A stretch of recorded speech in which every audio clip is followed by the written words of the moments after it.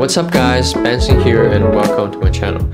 So sometimes when you want to tune your musical instrument but don't have the electronic tuner around, you might want to try the old-fashioned way, to use a tuning fork. Other ways of using the fork is to hit it and then put it on the instrument. You can also do it on the bridge if you don't want to hurt the varnish.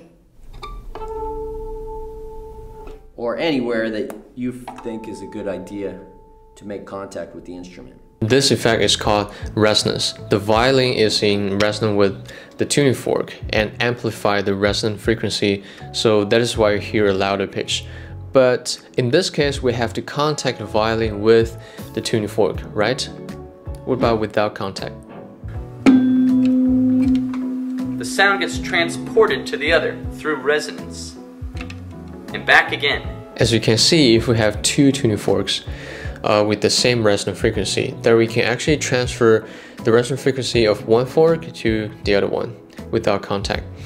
But why I'm talking about this, the tuning fork, it sounds like a totally different story to the qubit technology, right? Keep watching, I'll tell you everything.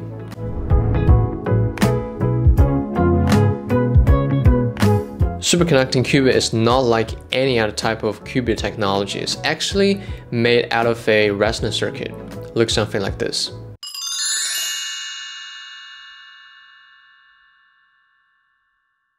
This circuit is composed of one inductor and one capacitor in parallel. When the electric current flows through the inductor, it can convert the current to a magnetic field and store the energy in a coil. Capacitor, on the other hand, can store the electrical energy, or say the charges. So if we connect these two together, the stored electrical energy can be released from the capacitor and induce magnetic field in the inductor. In this process, the electrical energy is transferred from the capacitor to the inductor. After all the electrical energy was transferred, the inductor will in turn transfer all the energy back to capacitor. So this process is like electrical energy is oscillating within the circuit, and after some mathematical transformation, the energy can be plotted like this. Yes, the energies are quantized and are divided into different levels. So we can use the different energy levels to represent different computational bases. For example, assign the lowest two levels as 0 and 1. Don't panic, this notation is called direct notation and are used to represent quantum state of the qubit. Let's make an analogy. As human beings, we have two states, alive and dead, right? And for qubit, it has two quantum states, 0 and 1. Okay, back on track. We can assign the lowest two levels as 0 and 1. But the problem of this is, because the circuit is an electrical resonator, right? And it has this resonant frequency. This frequency is relevant to the energy level. If we use resonant microwave signal to change the circuit frequency to further drive transition between 0 and 1, because the energy gap between energy levels are the same, right? And the resonant microwave signal we are using only has one transition frequency. Chances are the energy can be excited to higher levels, so we cannot know which energy level we are at. To solve this, people use a special inductor called Josephson junction to replace the common linear inductor in the circuit. And by doing this, the energy level gaps are changed. The lowest two energy levels are isolated from the rest of the energy levels, since the energy level gaps are different. So in this way, we can control the energy to stay at two lowest levels.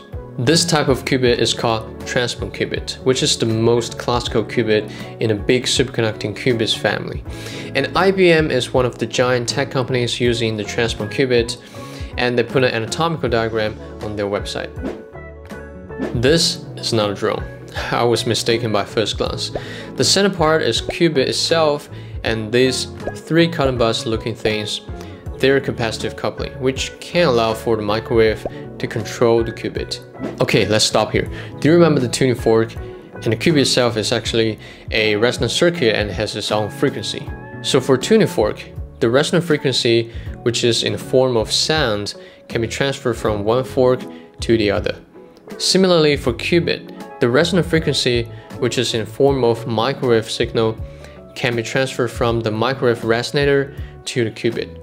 Therefore, we can change the qubit frequency to the value we want and further set the qubit to 0 or 1. Now you can see how the superconducting qubits share the same techniques with the tuning fork. Here's another question. Why we call it superconducting qubit? Well, because both the capacitor and the Josephson junction, the inductor, are made of superconductors, such as niobium, so that is why we call it superconducting qubit. But the further question is, how can we put the qubits into superposition? Since the superposition and entanglement are the most important features of qubits, usually we use gates. Gates are like the vivid name that we use to describe the operation over qubits. So they change the qubit state from 0 to 1 by changing its frequency. Gates can operate on 1 qubit or 2 qubits, and we can also call it single qubit gate and 2 qubit gate. These gates that I can show you later are realized by microwave signal. For example, Hadamard gate is a single qubit gate. When I apply this gate to qubit state 0, the state would turn into the superposition state of 0 and 1, 50% respectively. Aside from superposition, another feature is called entanglement. And for entanglement, it's time to use the 2 qubit gate on 2 qubits to entangle them, right? Such as controlled NOT gate, also called the C-NOT gate. To better demonstrate, I'm going to show you the gate operation on IBM's Quantum Composer. This is the interface. You can either code in the right section or drag and drop the gates directly on the circuit. This Q stands for qubit, and number beside it is the mark of the qubit, not the state of the qubit. Q0 is the first qubit, and I can increase the number of qubits by pressing this plus icon. This C is the classical register. Every time we make a measurement, the measurement result will be recorded as a classical bit on the classical register. Okay, since we learned the basics, we can start now. We use 1 qubit first.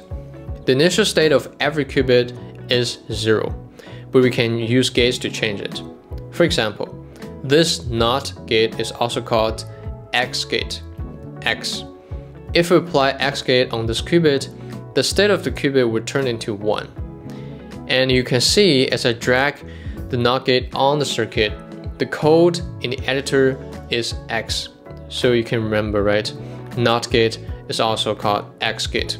And that is why you cannot find X gate in audio gates, because it's NOT gate, but you can still find the Y and Z gate. But what if I want to put this qubit into superposition? I can use the Hadamard gate, which is this red H over here. If I drag the red H to the qubit, I can notice that the qubit state changes to the superposition state of 0 and 1. 50% of 0 and 50% of 1. Next, let's do entanglement. This time we use 2 different qubits because we cannot entangle qubit with itself, right? We have to use at least 2 qubits. Okay, watch. I'll drag Hadamard gate to qubit 0 and control NOT gate to both qubits. Boom! These 2 are entangled. I'm pretty sure you have one question in mind right now. How can you tell these 2 qubits are entangled? Okay, let's recall first, what is entanglement? If we want to get the result that we want, instead of the random results, we have to use something called entanglement. And entanglement will happen between 2 or more qubits. So now I will use these 2 coins to demonstrate this entanglement. Imagine these 2 spinning coins are 2 qubits and they're entangled. If I measure the value of one of the qubits, the other one will collapse to a specific value at the same time, which means these 2 qubits are linked.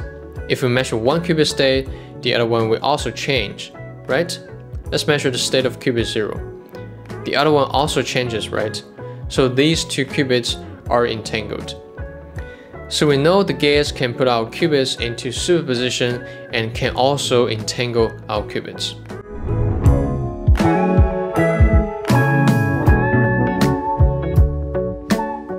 Different from the noise in classical computer that we can easily handle, the noise in quantum computer is quite different and hard to mitigate. But what exactly is this noise? A common definition in quantum computer is Noise is the probability that applying a gate yields an incorrect state. So basically, it means when you apply the gate on one qubit for 1,000 times, 100 out of them are incorrect, so the noise is 10%. But what causes the noise in quantum computers? There are three main causes. I think the first one is the materials problem, because the Josephson junction, if you remember, is an oxide dielectric layer sandwiched between two superconducting metals. This layer allows the electrons to tunnel through from the top metal to the bottom metal, and the thickness of this oxide layer is highly related to the qubit resonance frequency. But based on nowadays fabrication technique, we cannot make it super smooth. And this layer varies from qubit to qubit, which means every qubit frequency is different. So if we use the same microwave signal to control it, it can generate errors. The second cause is dissipation. We all know that the resistance in circuit can generate heat. That is why our phones or computers will heat up if we are using them. And the heat will cause dissipation of energy. Since our qubit is basically a resonant circuit, if it has resistance, the energy oscillating inside can spread away. Then the qubit frequency will change accordingly, right? That is why we use superconductors, which have nearly zero resistance, but in reality, superconductors are not 100% superconducting and there are still some dissipation happening. The last one is why we are controlling the qubit. We use microwave. But because microwave fields extend away from the qubit plane by approximately 100 millimeters, so these extended fields can affect other qubits, and sometimes even change the states of other qubits that we don't want. Noise is very important and troublesome since it can lead to the decoherence of qubit. But here are some possible solutions for longer coherence time. Recent study shows that the transmon qubit made of tantalum can improve the coherence time of the qubit.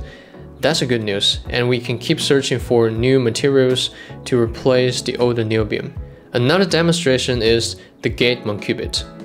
This type of qubit uses a semiconducting tunnel barrier instead of oxide dielectric layer that transmon qubit uses. And this type of qubit is promising because the tunneling layer is semiconductor, so we can use voltage to tune the frequency of the qubits, and that's a more accurate and practical method.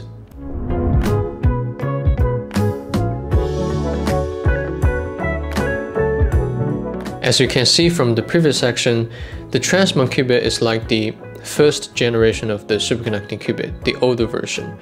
It has one fatal issue, the noise.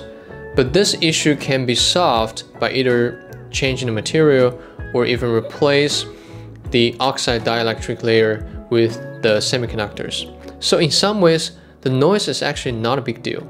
The real big deal, or say the imperfection of transmon qubit, is that it's hard to swap the energy between two transmon qubits, and it's hard to isolate one transmon qubit with another one.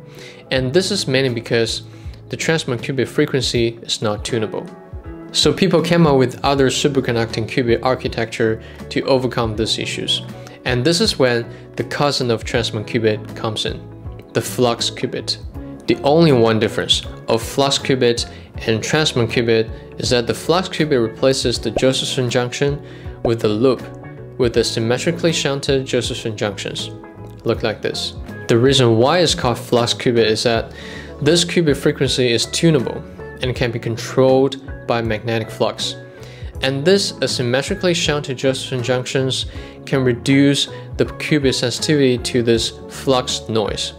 But most importantly, this architecture can further isolate the lowest two energy levels. So you can regard the flux qubit as the second generation or the improved version of transmon qubit. But either way, whether transmon qubit or flux qubit, they're all important in superconducting qubit technology, and we look forward to a more advanced, like a third generation of superconducting qubit. And hopefully, it can not only solve the noise issues, but also have the tunable frequency. Yeah, that's pretty much it. Thank you guys for watching, and catch you guys in my next one.